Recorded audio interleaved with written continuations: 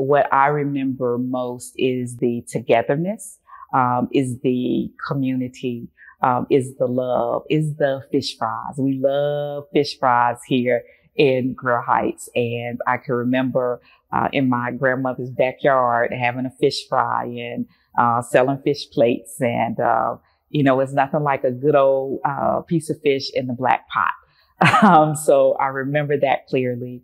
I remember at my dad's shop getting my hair done on I would say probably every 2-week basis. And that was, when the press and curl was out, and we actually have been talking about this, and the price was $12.95 to get you a press and curl. And then I remember when it went up to $14.95 for the press and curl. So those were the times that I remember.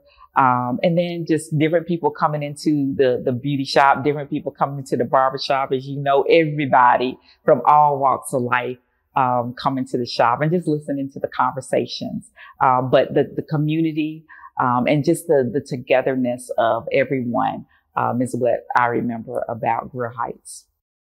Well, I think it was a big festival. We would have food, and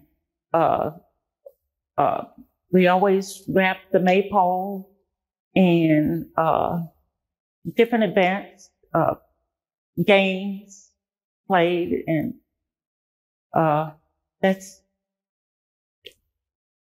about it. But everybody had a part to participate in.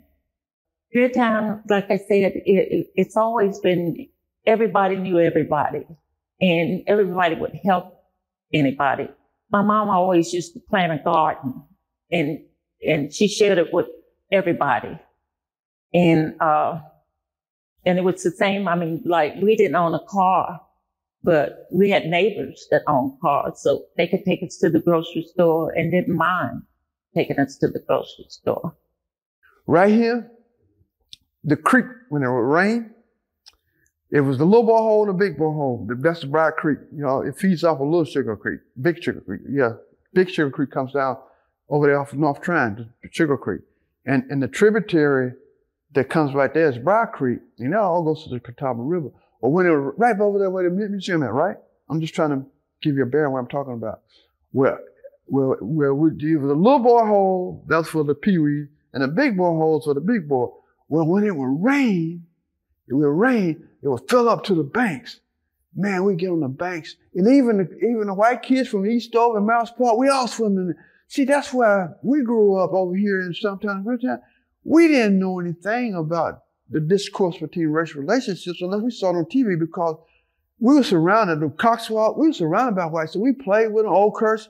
We played with them all day. Only thing separated us when we had to go to school, and after school, we was back together, playing. So it wasn't that tense. And, we had the kids stuff, you could have that in a whole black community. You're going to have the kids showing their macho, you know what I mean? But for us using the words and racism, we didn't have that, man. Because we would jump in that creek and swim with just our underpants on.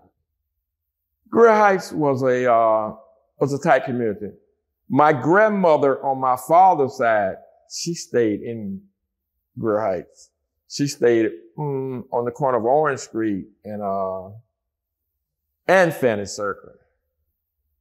And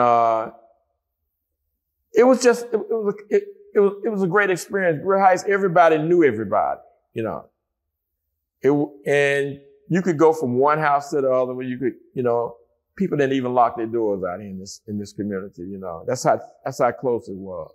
So for me, some of the fondest memories that I have of the Grier Heights community is always our community events. So National Night Out, Labor Day, which is kind of like the Grier Heights community reunion. And also, honestly, just the people in general. This is probably one of the most cohesive and prideful communities that I've ever been involved with. So in general, when I think about fondest memories, I just think about the people of this neighborhood in general. This is what I like to call a generational community. So you have great grandmothers and grandmothers and their grandchildren, their great grandchildren who are still residing here. And so for me, I just don't think I would want any generation to lose out, or even for the individuals who decide to come in and make Grier Heights their home. I would love for this to be a community of sustainability, to where every family that walks within the streets of this neighborhood is assured and reassured that they are in a position to remain here. Honestly, we are a family. I don't even think the word community holds justice to us at all. We are a family. We are always in a position to figure out as a whole how we can improve not just ourselves, but our surrounding areas as well. Whenever there is some issue or something that we would love to combat, i.e. at one point in time, we had high school dropout rates, and now that is no longer an issue for us. But what became an issue was, well, now it's time for us to ensure that our college kids, not only were they getting into college because we were there, but ensuring that we were funding them to go to college. And so the community has banded behind, providing a variety of scholarships for our students and everything. And so for us, we are just really unique where I feel like we do a lot of things in-house. We love our partners and our community partners. We love them dearly, but for the most part, we do a lot of things in-house. So I think that kind of separates us from a lot of other communities as well. Though on the weekends, that was when the community came out. So a lot of times I'd be like, hey, mama, I want to go to the park.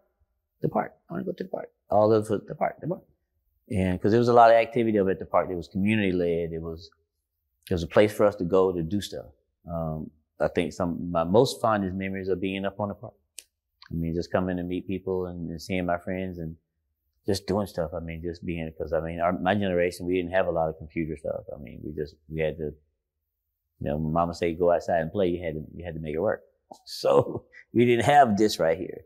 So I think a lot of those memories, the fond memories that always go back to community, always go back to family, always go back to love, those things like that. So this ain't just a drug place. This ain't just a place where poor people are. That's not what this is. No, this is like I said, it's a diamond in the rough. This is a beautiful community.